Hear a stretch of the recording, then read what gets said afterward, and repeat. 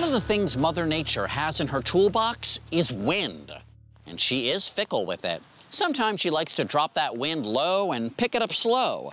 Other times she puts the wind high in the air like she just don't care. But now, no matter where she puts the wind, there's an innovation that can capture it. Mankind has been trying to harness wind power for centuries, using everything from sails on ships to windmill farms, to even that melon baller thingy you see spinning around. Now, innovator and MIT graduate Ben Glass has developed a buoyant airborne turbine, better known as the B.A.T. This turbine resembles a modern windmill, only it's surrounded by an inflatable shell that floats way up in the sky, capturing strong high-altitude winds. We all sort of have an intuitive understanding that the winds are stronger as you get up higher, whether it's from flying a kite or being on the top of a mountain or a tall building. As the winds get stronger, the power available in the wind goes up quite quickly. Ben and his team at Alteros Energies had to figure out a way to put a big windmill high in the sky and keep it there. They researched the design of blimps and the weight load that they carry in the sky.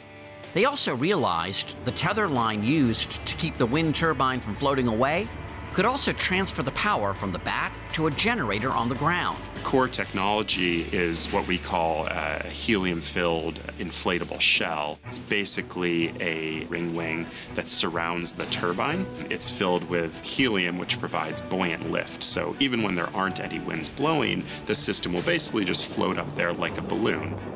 A lot of the design has been on the aerodynamic aspects of the inflatable shell, which begins to act more like a kite rather than a balloon. It allows it to function aloft in high winds without getting blown down to the ground or becoming unstable. The B.A.T. will hover up to 2,000 feet above ground on its own, automatically moving higher or lower to find the best winds. Floating wind turbines could help bring vital energy to the 300,000 remote communities around the world not connected to any type of power grid. But is the B.A.T. safe for airborne wildlife and humans buzzing around in airplanes? The turbine is actually surrounded by this big inflatable structure. The birds can see it and avoid it, so they won't fly into the region with the blades, and that makes it a lot more friendly for birds and bats and other avian life. There are lighting requirements and visibility requirements, and there will be a transponder so that general aviation aircraft will know where it is. The first commercial test is currently underway in Alaska, and the B.A.T. is getting lots of interest from developing nations. In the near future, you might see a floating wind turbine hovering over the shopping mall, keeping the lights on for that midnight sail.